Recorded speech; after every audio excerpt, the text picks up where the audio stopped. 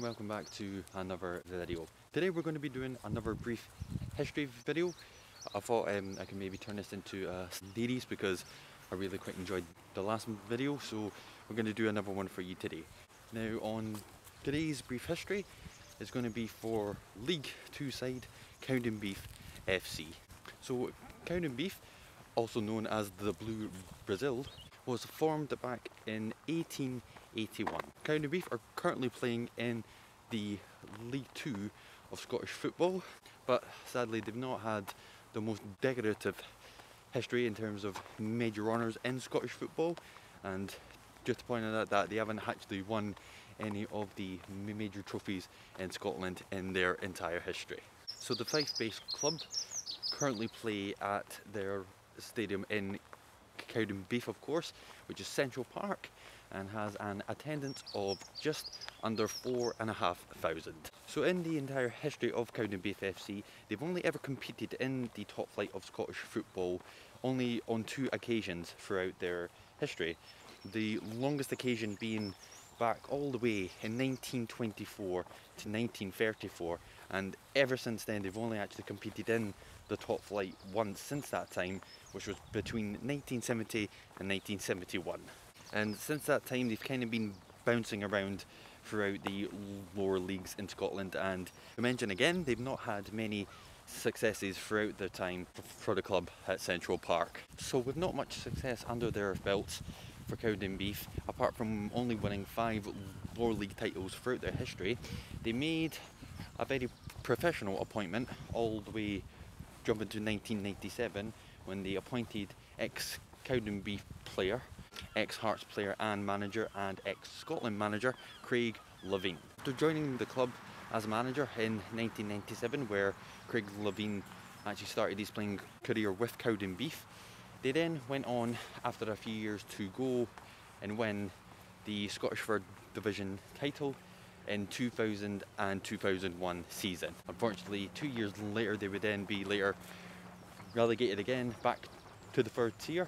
So as you can tell, there seems to be quite a recurring theme with Cowdenbeath, as they tend to just very bounce around a lot throughout the Scottish lower leagues. But all the way back in 2005, Cowdenbeath went on to win their first divisional title for a long time, taking them 67 years to actually win one during that time, and it was under ex-Hibs striker and player manager at the time, Miksu Patalainen, who achieved this feat. After missing out promotion to Stenhousemuir in the playoffs all the way back in 2008, in 2009 they were however promoted up another tier to the second division in Scottish football, after Livingston were demoted down to the third division of Scottish football after breaching rules of insolvency in Scottish football. Cowdenbeath soon started to find their feet within the Scottish division after quite a hard start to their campaign, and amazingly they went on to finish 3rd place the then again season, and then achieved a place in the Scottish football 1st division.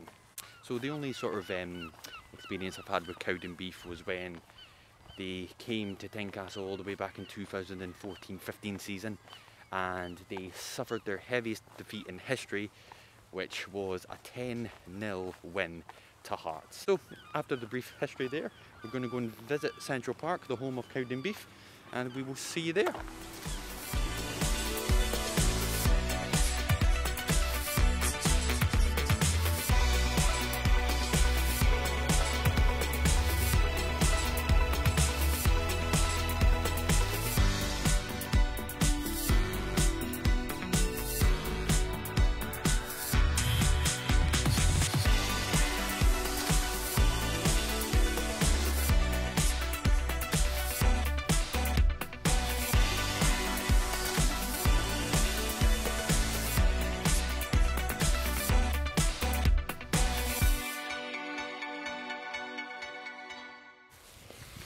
And so yeah, here we are.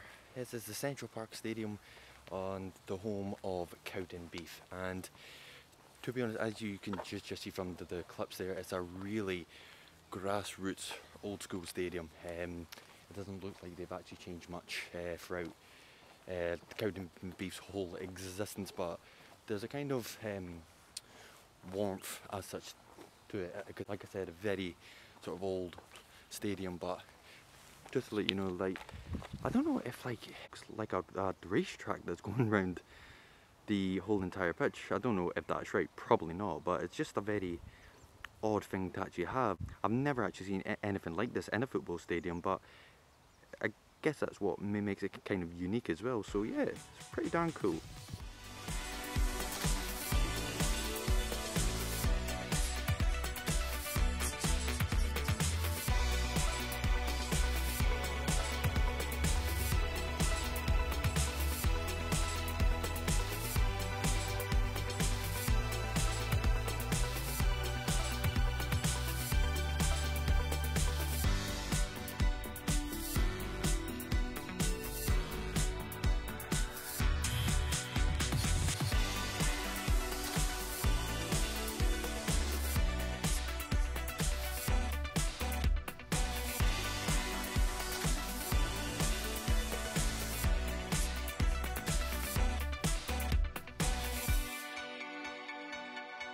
But yeah, absolutely, a really fascinating stadium, a very unique, again, there's not many stadiums that, I mean, me personally, that I've seen that just looks like it's not changed at all. Even though it is my first time here, you can tell that not a lot's changed, like especially with the classic sort of standing in the stands as well. It just looks proper old school, man, and I really, really like it. So for Cowdenbeath FC, hopefully the only way is up for them, and I wish you all the best in your endeavours to try and put yourselves up at the lower leagues, and who knows, dream big and maybe get into the Scottish Premiership.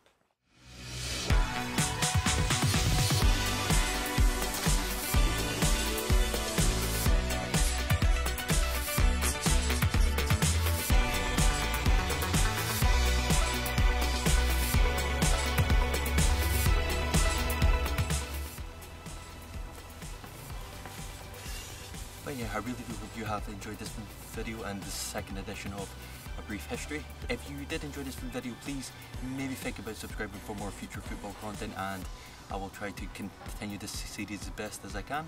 And if you did enjoy this video, please smash that like button, that would be really appreciated. But yeah, as ever, thank you very much for watching as always, and I will see you in the next one. Take care, bye for now.